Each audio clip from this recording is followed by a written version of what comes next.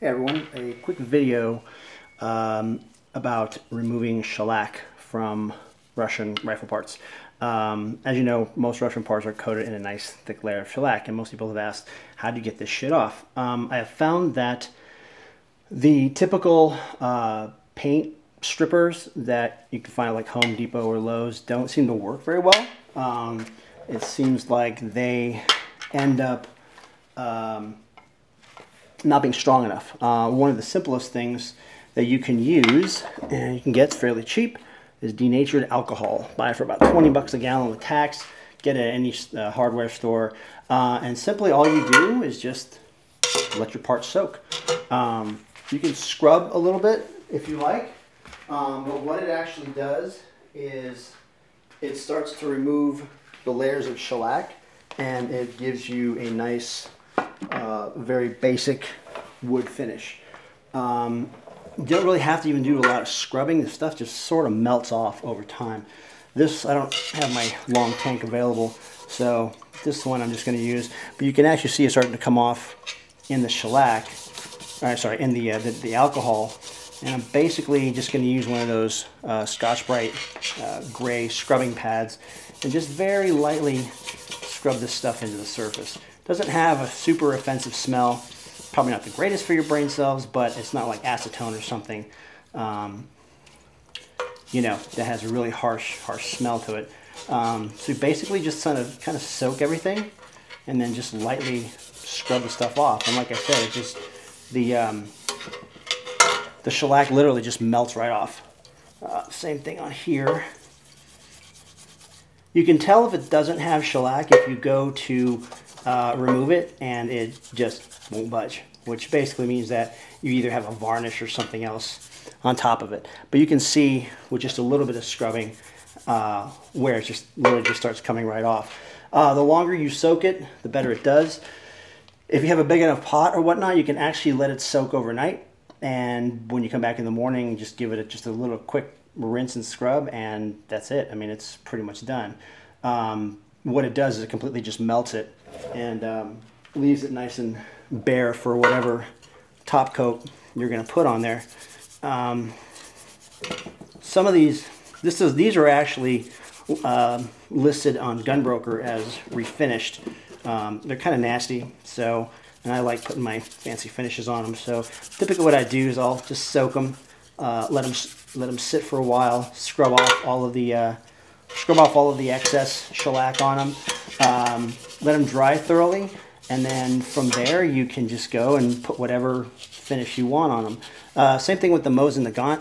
This Mosin Nagant, I actually have two Mosin Nagants that I'm going to be re-snipering, which means they used to be snipers. I'm going to put them back to original sniper configuration. So we'll get that in another video. But in the meantime, I want to get the stock stripped down and nice and clean, so that way I'll have a nice, you know, fresh finish to start with. This is pretty much done, actually. The stuff just kind of melted right off. You can see once it dries, it'll be nice and clean, nice and what's the word I'm looking for? The wood will be nice, like very, very white. It also gets a lot of the impurities out. Here you can see, again, typical of the shellac on a Mosin Nagant, where it starts to crack and peel. Very, very normal. You know, the Russians, when they refinish these things, basically would just slap another coat over the original shellac because it would melt the coat underneath. And obviously they weren't looking for aesthetics, they were just looking for something that was usable and would protect the finish during battle. Also, that was easy to fix. So I'm just going to scrub this, and I love laminated stocks, if I haven't mentioned that before. You can see this stuff. This is actually a fairly thin layer of shellac, so this stuff is just kind of just melting right off.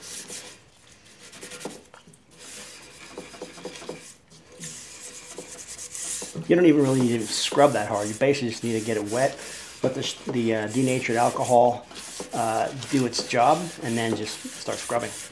And then pretty soon you will see this nasty old finish melting away into your pot. Again, you can see where you can actually see the difference of where the shellac has been scrubbed off and when the shellac is still active. So we're going to work on the butt. In a perfect world, I would love to have a couple of big tanks I could just dunk this stuff in and come back in 24 hours or 12 hours, and the, the thing would be completely melted and perfect. But since we don't have a perfect world, a pot will have to do.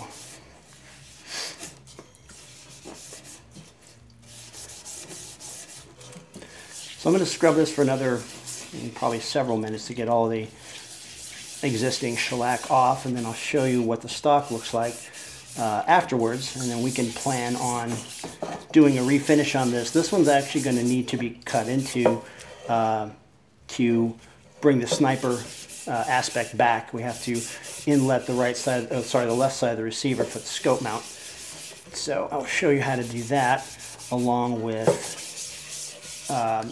locating the original holes on the sniper and drilling them and tapping them and making sure that your sight base is aligned properly and whatnot, and bring this thing back to its former original glory. So stay tuned. Like I said, when I come back, this thing all should be nice and clean and won't have you sitting there bored out of your mind watching this, so stand by. Okay, we're back. This probably took about 15 minutes tops worth of work. The stock is still drying, but with the shellac out of it, you can actually see some of the cool little stock stamps. Then they do the Arsenal refurbs or whatnot. Some there, there's some there, there's one there. There's also a nice one here and here. Typically these are sanded down, and of course the shellac fills them when they do the refurb process, and so a lot of this stuff just sort of gets lost. Taking the shellac out of the stock actually allows some of these stock stamps to come out. So after this, basically it's just a matter of refinishing and top coating, and then going from there. This one came off of a snipered rifle, or an X-Sniper. You can see, actually, oddly enough, they did some Arsenal repairs to it, which seems a little strange. I haven't seen too many of those on a Mosin Nagant. There's one back there, and then here is where the sniper scope mount would have been. It seems awful generous. There it is. It seems awful generous on that side, so maybe they repaired something else, but who knows. The same is for the laminate stock. You can see the laminate is nice and beautiful. All the shellac is off of it. The wood is clean. You can probably go over the top a little bit, gets a little bit of the shellac off the top. I could do that with a scrub brush. But yeah, this is ready for refinishing. Both the upper hand guards also look really, really nice. And again, these are ready to go. Oddly enough, one of these is a tad bit short, which is kind of interesting. Never noticed that. One seems to be shorter than the other, so I'll check that out later. Still soaking this Russian pistol grip, just because it seems to have multiple layers of stuff on it. So, don't be afraid to let this thing soak overnight. You may find that if you let it soak too long, that it actually might swell up, and not really in a good way. If I come back in a couple of hours, most of this should be gone off, and then I can probably just hit it with some degreaser and whatnot and get the rest of it off. Again, these are refinished AK-47 or AK-74 pistol grips in laminate.